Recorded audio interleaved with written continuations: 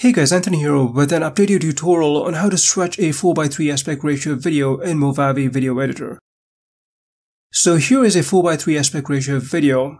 You'll notice the two vertical black bars on the sides, and I'm going to stretch this 4:3 aspect ratio video to a 16:9 aspect ratio video that you see on the right. So I've got Movavi Video Editor open here. I'm using the Movavi Video Suite 2022. So let me go to File Explorer. I'm using Windows 10 here, where I've got background images with several colors. These are 16:9 aspect ratio images, and you can download them. You'll find the link in the description section. I'll click on this blue background image, and then I'll drag and drop it onto the media track in Movavi Video Editor, like so.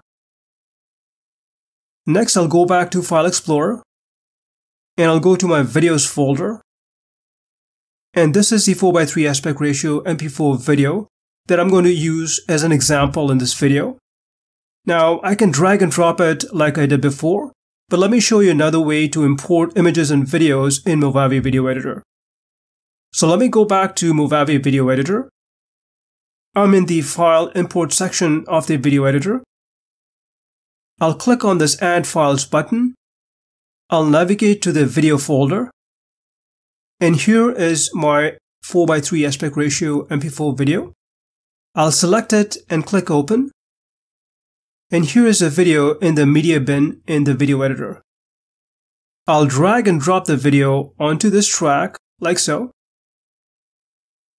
Next, I'll right-click on the track, and then choose Add Extra Track, and add Video Track. Next, I'll select the MP4 video, and I'll drag and drop the video onto the new video track. Next, I'll click on the blue background and hover my mouse over the right edge of the image and drag it like so it stretches to the end of the video. Next, I'll right-click on the video and choose Tools, and then Overlay. And you'll see these handles in the preview section.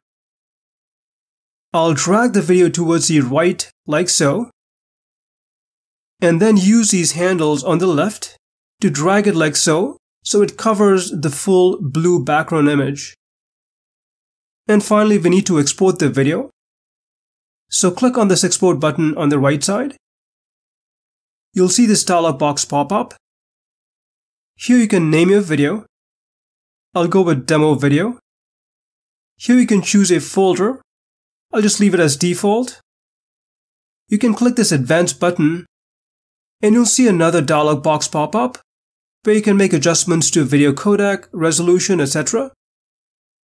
I'll click the drop down for resolution, and from these options, I'll choose the 1280 by 720p option and click OK. And finally, I'll click Start to begin the recording of the video, which will now be in a 16:9 aspect ratio video format. And here's how the video came out.